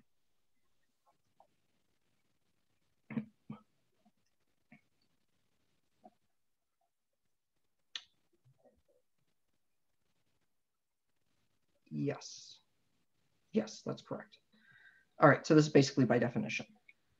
Then this thing is at most n minus size of j log m minus, wait a second, do I actually have this correct? Let me just double check my notes real quick. Yes, so this is minus log size of x greater than or equal to j minus 2 to the minus 0.9, 2 to the minus 1 minus delta times ij log m. So why does this step happen? This is just because the size of xj is at least the size of x greater than or equal to j times this factor. And this is because, again, xj fixes an assignment that's at least this likely, which means it took up at least that much of a fraction of x greater than or equal to j. Sorry, this should be log of this whole thing. Oh, no, rather it should be log this minus the log of this thing. So this should be minus 1 minus delta ij log m. Good. Or rather plus, sorry. There we go. So it should be minus minus. So that's just that just follows from the previous line and some bound on how large of a fraction xj is within x greater than or equal to j. So now I'm going to do a minus log size of x plus log size of x. This delivers onto me. Oh, did I miss a factor? I did. Sorry about that. I wasn't originally planning on going through this calculation, but I actually think it's important enough to do. Minus size of ij times log m. So this is these are the set of the number of unfixed coordinates in xj outside of ij. We started with n coordinates, we fixed j, and then we fix ij in here. So there's a minus ij here as well. And now this thing is greater than or equal to n minus size of j log m. That's just this factor. I'm just regrouping terms here. Minus log of size of x. This thing.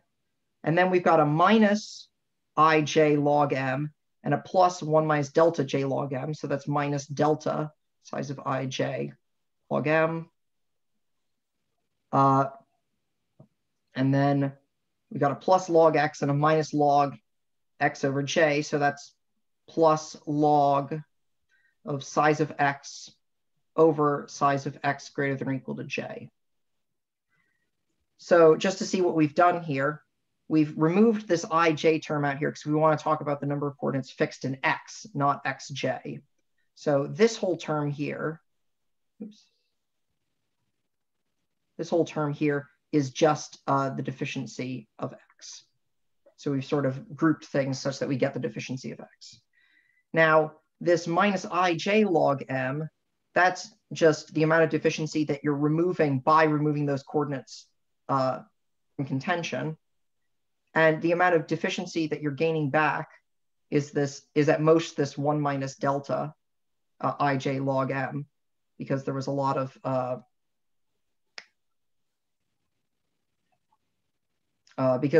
which comes from the deficiency when you fixed from that fixed assignment. And then this log x over log greater than or equal to j factor over here is again just like the amount of deficiency that you're inherently gaining by going to a set that's smaller than x. You're going to x greater than or equal to j.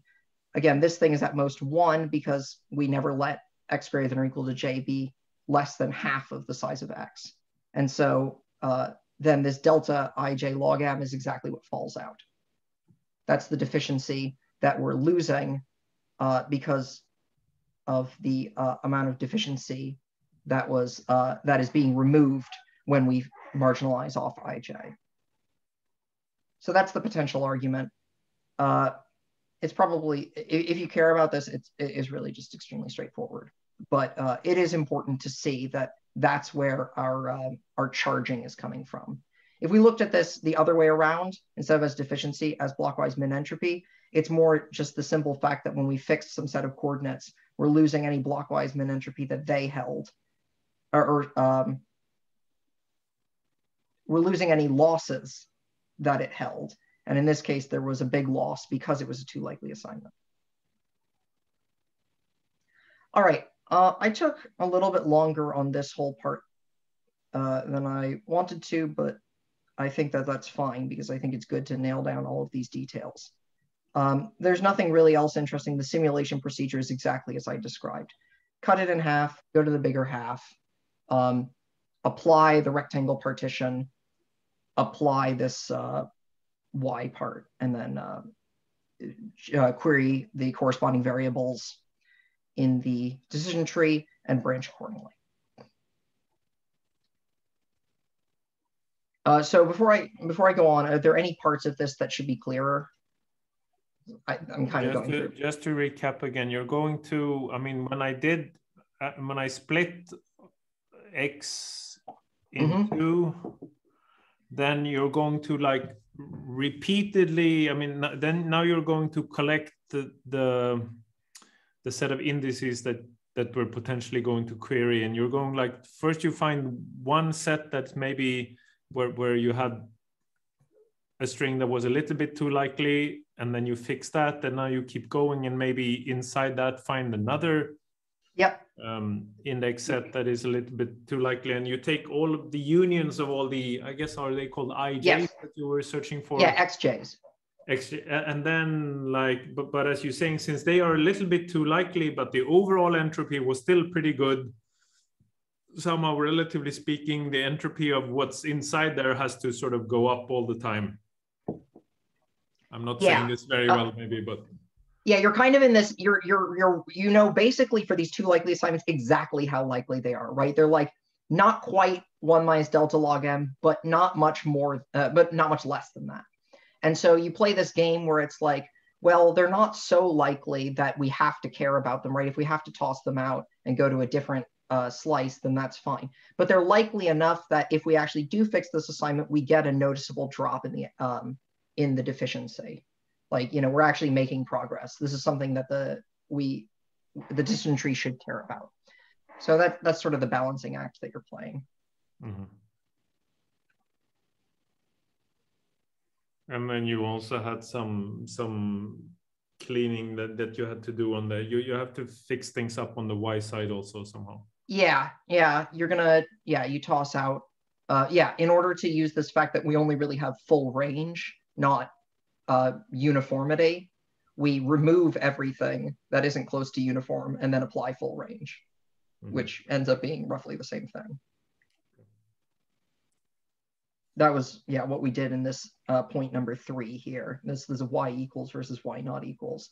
Basically saying take Y equals, which is everything that's in those bad Yj betas, throw it out. We know that we've removed at most half of Y total, then switch over to the other side and use the full range lemma to know that we actually can still get everything, which tells us that there's still a good row left.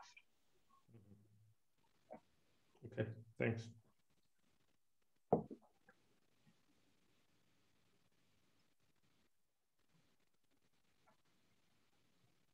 All right, so is everyone pretty happy with this? I think we're waiting to see what graduated lifting is. Very exciting. So graduated lifting is just a little bit of background on this. So this is what I was working on when I got involved in this project. Graduated lifting is lifting where you no longer have the gadget size depend on the input size, but rather on the decision tree lower bound that you're shooting for. This was kind of my entrance into lifting theorems. I told my advisor that I would never work on lifting theorems, and I'm here now, so that didn't work. But we wanted to get lower bounds on automatability for tree-like cutting planes. And the trick was that the lower bounds we were shooting for were like polylogarithmic in depth. They were not, full like n. And the problem is when you lift with a gadget of size log n, that can sort of swamp a log n squared lower bound. The parameters get too tight. So we needed a much smaller gadget size, and we wanted to leverage the fact that we only were going, D rounds, not the full n. So we did that in the old setting where there was a different proof of this main full range lemma or whatever equivalent it was. When we switched to this side, the big issue, of course, is that we can no longer apply that special lemma, which required that 1 minus delta log m. This thing is greater than essentially log n log m. So that's where we get stuck. In fact, even if I replace this n by a d, which it turns out I can, we still get that we need like m to the, well, okay, actually, no, sorry, I'm getting ahead of myself. This really is like log n log m. So that's kind of our bottleneck. We have to pick, that's our bottleneck. So we need to find another way around this. And again, this is what I was originally working on, because I was working on it before this new sunflower paper came out in 2019. And so what we were working with was old technology that wasn't even good enough to get the full range lemma. And so I'm going to go through that real quick right now. So as I mentioned in answer to your question, Jakob, at the very end of the first part of the talk, the sunflowers we're working with are actually what are called robust sunflowers. So this was defined by, I think, Ben Rossman in 2010-ish. And a P epsilon robust sunflower, this is P not rho, is a set system S. Again, there's some common intersection. There's some common intersection C. And now instead of requiring that all the sets are disjoint, we're going to say that the probability, if you take a p-biased set from the universe U with the core removed, the probability that for all gamma in S, that gamma is not a subset. Gamma with the core removed is not a subset of Y. This thing is at most epsilon. So this should look pretty familiar from the earlier parts of the talk. The only differences are now there's a core. So every element in capital S shares this core C. So we have to remove it when we're taking a sample over Y, because we don't want to just randomly, not take the core. And we are allowing Y to be a p-biased set. So this is a robust sunflower. And the reason it's called a robust sunflower is it's not too hard to see that the hardest case for Y in order to avoid all of the sets in S is when they're disjoint. Because if you have two sets in your set system S that have this common intersection, say there's this one element, then in order for Y to avoid both of these sets, it can basically get a 2-for-1 by just avoiding that one element. And then you know that neither set will be fully contained in Y. So somehow the worst case is when we actually have a sunflower. But it's robust in the sense of we'll allow some overlaps as long as this quantity that we care about is still small.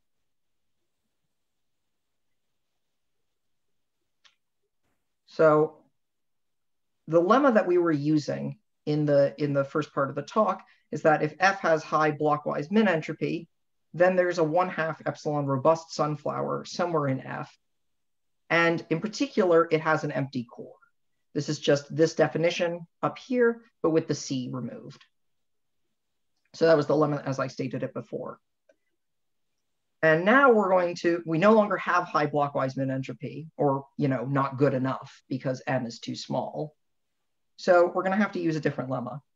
And I'm going to use slightly worse parameters here just to kind of show it off. But from the same paper, there's a lemma that actually uses this lemma, or I guess this lemma uses it, which says that if F is just large enough and all the sets in F are small enough, then you have a 1/2 epsilon robust sunflower. And now you get no promises about the core. So just for comparison, we had Erdős-Redó from the 60s, which said that F, as long as F is greater than or equal to d factorial times k to the d, then you'd get k petals, where d is the bound on the size of the sets. And now a plus 19 says that as long as F is of size, actually, I think this is the numbers according to Rossmann, as long as the size of your set is at least log 1 over epsilon, it's actually, let's see here, it should be 1 over p times log 1 over epsilon to the d, then you get epsilon robust sunflower, p epsilon. So by the way, to your point, this is sort of where I couldn't find a lower bound against our technique. In order to draw a connection between robust sunflowers and sunflowers, you actually set p to be like 1 over k, which means that this lower bound that you want on the size of F is like k times log 1 over epsilon. And of course, the lower bound on traditional sunflowers that we have is like k minus 1 to the d. So there might be a more clever construction, a way of converting robust sunflowers to sunflowers, such that that factor disappears, and it really, the log 1 minus 1 over epsilon is carrying the whole thing, at which point I'll be concerned. But until we can figure a way around that, it seems like this factor is inherent. So it's kind of a very technical dodge, but it's good enough for us, since we're always using p as 1/2. All right. So here's our main lemma for graduated lifting, and I'll only have time to give the intuition behind it, but I really wanted to do this lifting theorem, partially because it's near and dear to my heart, and partially because I think it really showcases this connection between lifting and sunflowers in a way that isn't just that they use each other's tools.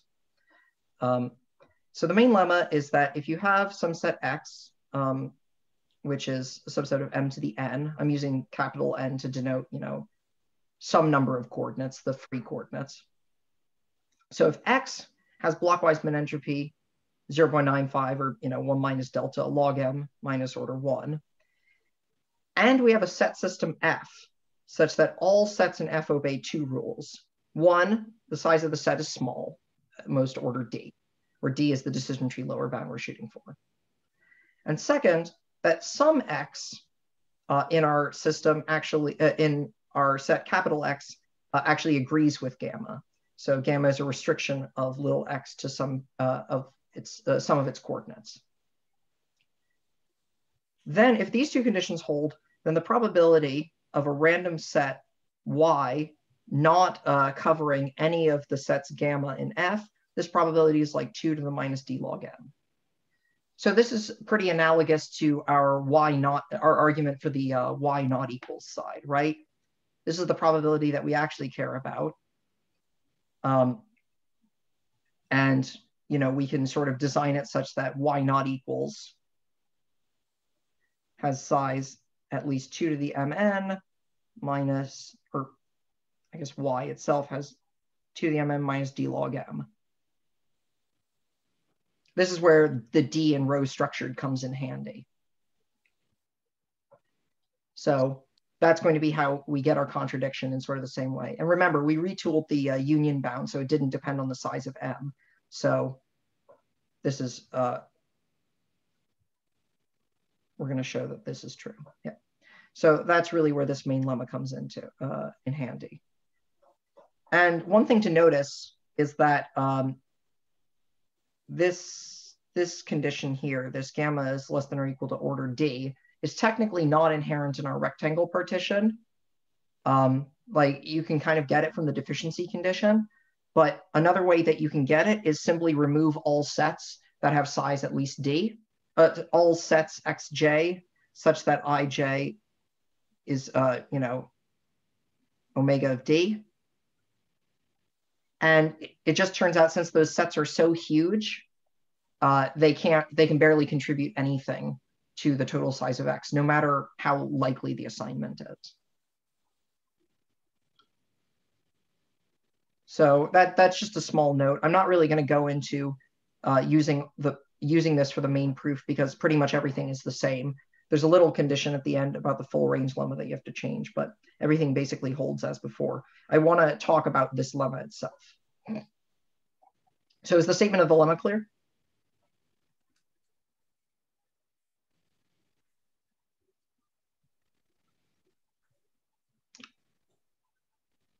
Alrighty. I guess I'll sort of hold this up for a second while I start to write down below. All right, so the way we're going to prove this is we're going to show equivalently that F contains a 1/2 2 to the minus d log m robust sunflower with an empty core.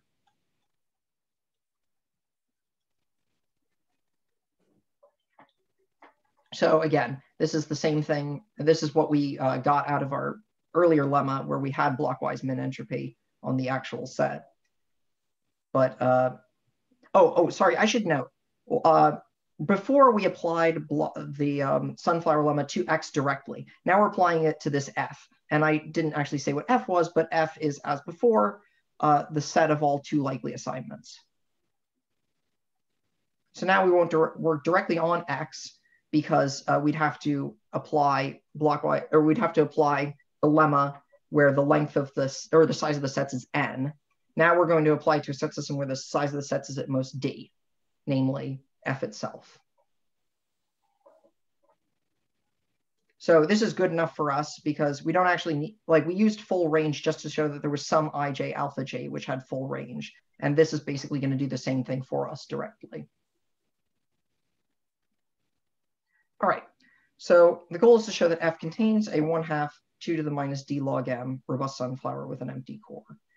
And so the first step, I'm just going to move this out of the way. The first step is to show that the size of F is big. So for the moment, or I'm just going to assume that every set in F has size exactly, let's say, S. This is some fixed number, which is order D. I'm just going to assume all the sets have the same size. I can do an averaging argument to remove this assumption, but it's unimportant. So they're all going to have the same size, S. So I want to show that F is big, and this is going to be sort of like our deficiency argument. What we're going to say basically is that if F is small, oh, sorry, not the deficiency argument. This is the y equals part. Yeah, the y equals part. If F is small, then the total size of X, this is at most the size of F times 2 to the minus 1 minus delta log M times the size of X, right? Each of these sets is taking up, sorry, this should be, okay, 1 minus delta log M minus order 1, because that's our blockwise min entropy. And this is times S, because all the sets have size S. And then this is times X. So each set in F takes up at most this much of a fraction of X, is all that this is saying. And again, F big here is going to be like F has size at least 2 to the 1 minus delta log M, or S log M, plus order S.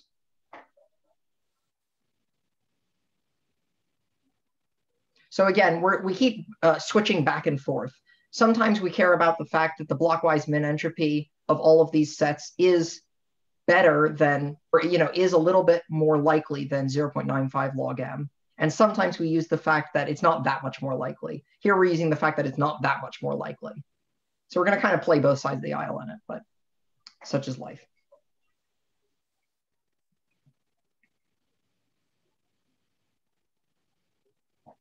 So this is all that this is saying. So F is big.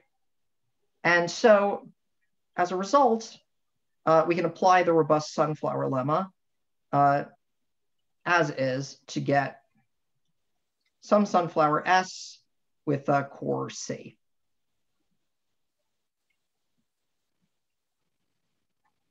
So this is something that we get out of the robust sunflower lemma, and this is in our set F. All right, we get some robust sunflower. And the robust sunflower is going to be applied to epsilon, again, like 2 to the minus d log M. So if core is empty, then we're done, right? Our only goal is to find a robust sunflower with an empty core. But we can't really hope to be so lucky. It's quite likely that it actually does have a core. And here's an idea that, although I didn't realize it at the time, this is basically how the proof of DNF sparsification works. The idea is remove the sunflower from F, but throw the core back in. So we're going to define F. We're going to call it F prime is going to be F minus the set S plus the core. All right. So a similar argument, which I'm not going to show here, shows that the size of F prime is big. And so by extension, we can apply the robust sunflower lemma and get S prime, sunflower S prime with a core C prime. And here's my claim. C prime is the core of a 1/2 2 epsilon robust sunflower in the original F, not F prime.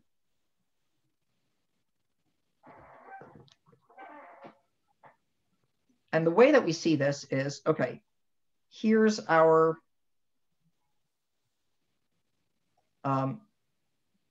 S prime. So this is the one with core C prime. Here's the core C prime. And then here are all the petals. of that are contained in S prime. Some of them overlap, some of them don't.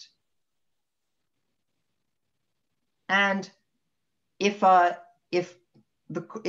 C never appears in it, if C is out here, then we know that this is a robust sunflower in the original thing, actually a 1/2 epsilon robust sunflower, because this part of F prime is basically just, was all in F as well. But we probably can't assume that we're that lucky. So we have also here the core C. And notice that in the original set system F, we didn't just have C, we actually had a bunch of petals as well. We had everything that we removed from S. And now we want to calculate the probability that a random Y misses every set. And I claim that it can miss every set S prime in 2 ways.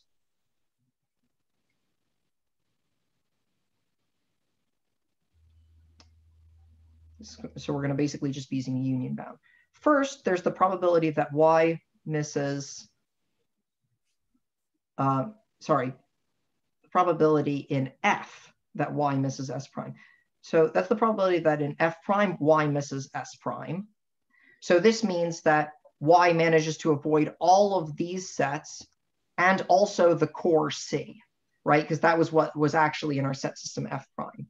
And if we miss the core C, then we miss everything in the sunflower S. Sorry, this is the sunflower S, because all of those had a common intersection in C. So that would be one way to miss all of our sets.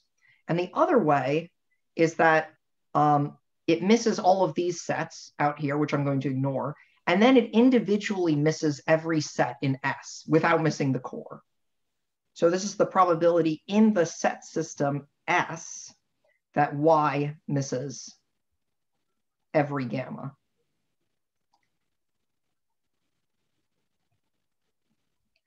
And this first thing, this is epsilon, because by definition S prime is an 1/2 epsilon robust sunflower in F prime.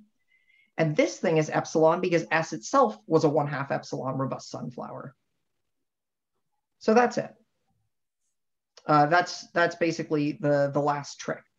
So this is showing that if we just toss the core back into the set system and up our failure probability by a slight amount, we can still assume that any core that we find is a core in the original sunflower. And so just to make clear what our actual procedure will be, we're going to have a bunch of buckets. 1, 2, 3, 4, all the way up to S, or rather S minus 1. And we're going to basically keep pouring in sets from F, into, like cores in from F. And as the buckets overflow, we're going to find cores in those and push them down.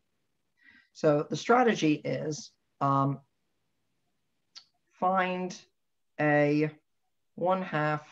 Okay, so let's say we're going to initialize epsilon to be something 2 to the minus d log m minus s squared log m.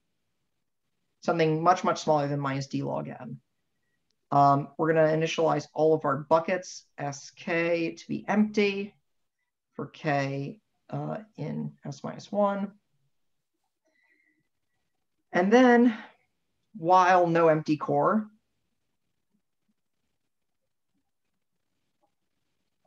find a 1/2 epsilon robust sunflower in F,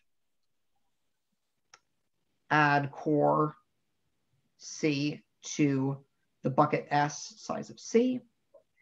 If the size of, if a bucket overflows, and overflows here becomes large enough that we can apply the robust sunflower lemma to it, apply robust sunflower lemma to that bucket, add core C to S size of C. And of course, in all of these steps, we're removing the original sets. So remove S the sunflower S from F. And here we're going to remove this sunflower S from the bucket CK, whatever it was. And we're just going to keep repeating this procedure. Oh, right, sorry. And then we're going to increment epsilon. Epsilon goes to, and it gets epsilon plus some tiny little amount. Its initial value, actually, 2 to the minus d log m minus s squared log m. And we're going to maintain some invariance this whole time. Namely, we're going to maintain that the size of f is always big enough to apply the robust sunflower lemma.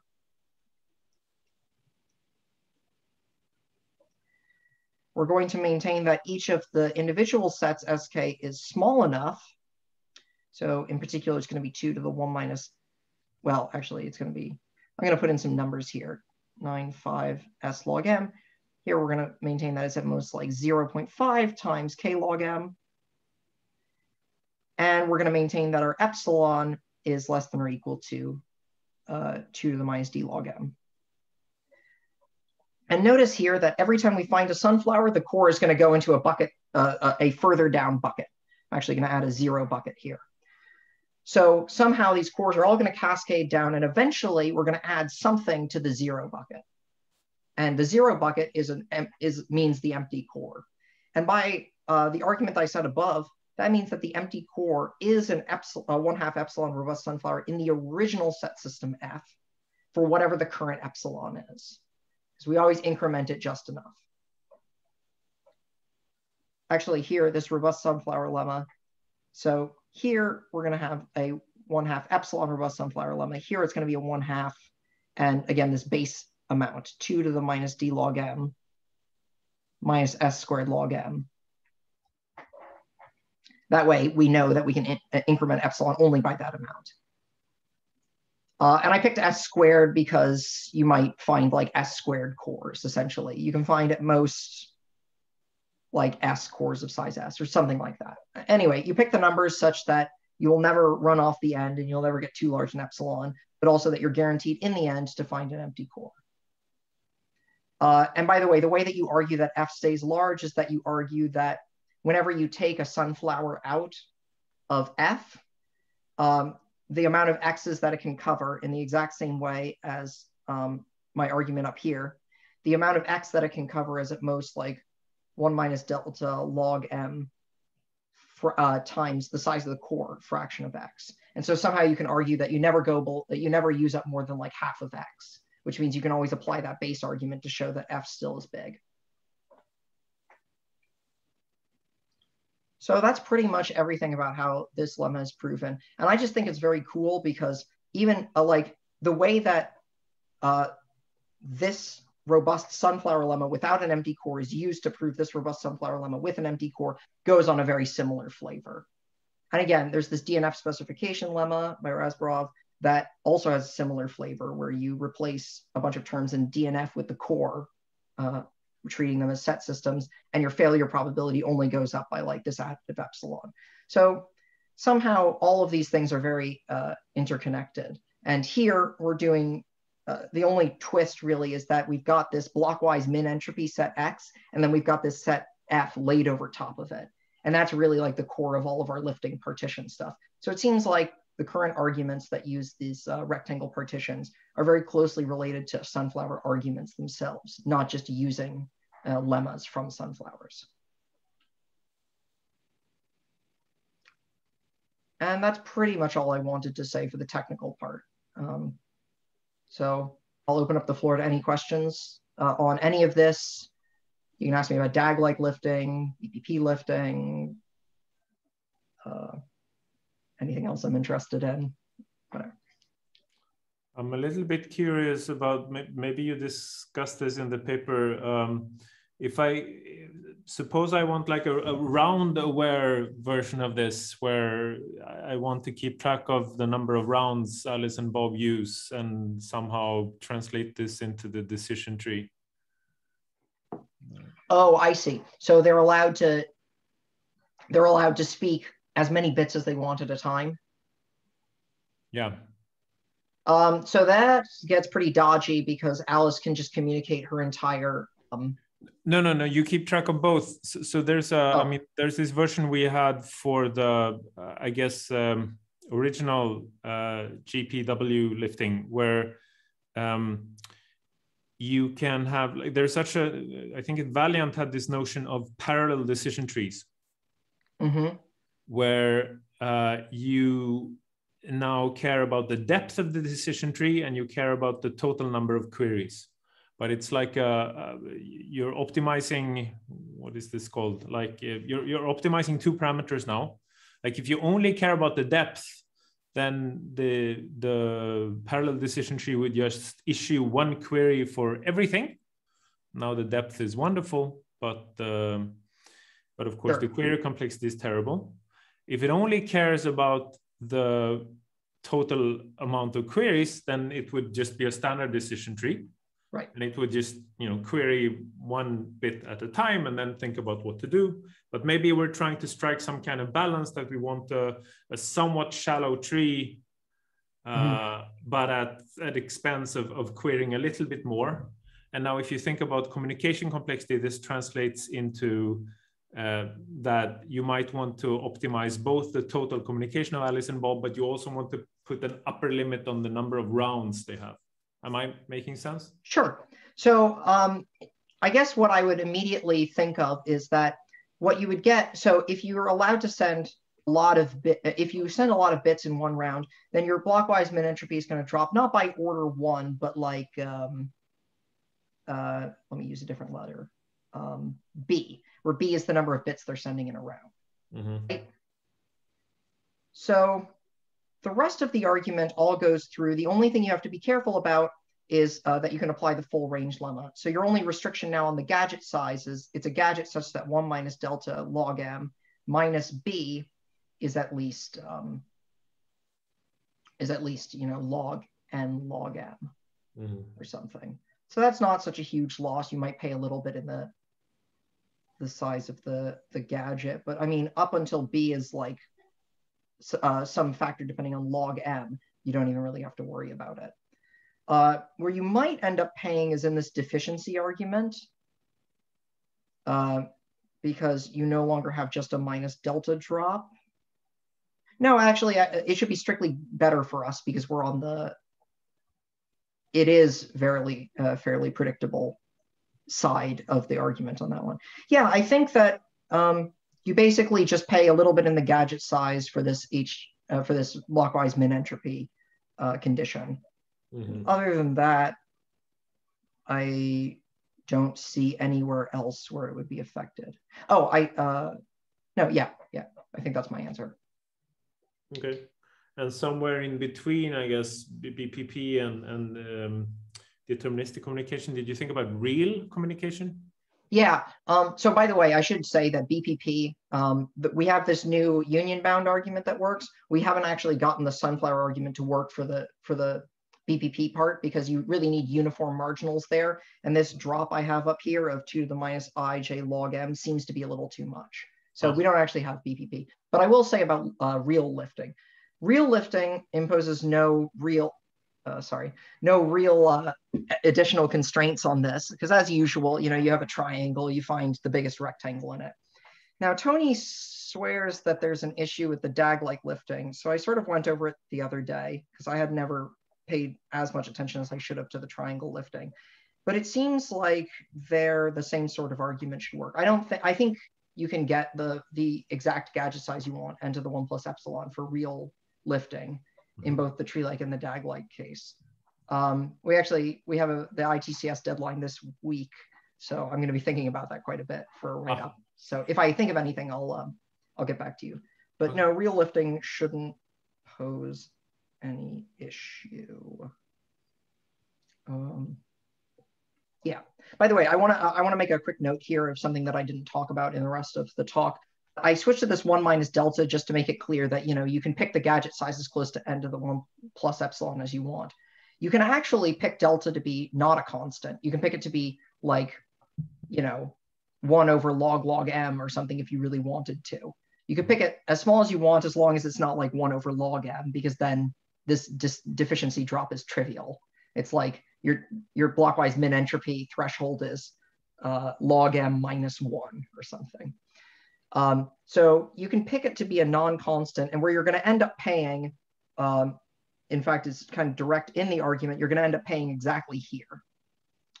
So if you pick delta to be not a constant, then your deficiency drop is no longer a constant multiple of ij log m. And so your decision tree lower bound is going to be right here. You know, you have j is at, this should be at most 2 over delta times d. So if you pick delta to be like something like log m, then what you end up showing is that 1 over log m, then you get the decision tree complexity is at most d log m. In other words, you get a decision tree of the same height as the communication protocol. So then you don't get these tight upper and lower bounds because the communication protocol seems like it's much more efficient there, but you still get something. And that allows you to drive down delta, which by extension means you can get the gadget size as low as like n log m. So you can get to or n log n rather. You can get very, very close to a linear size gadget if you're willing to pay that price. And there's no other argument that's needed. You just play with delta. That's it.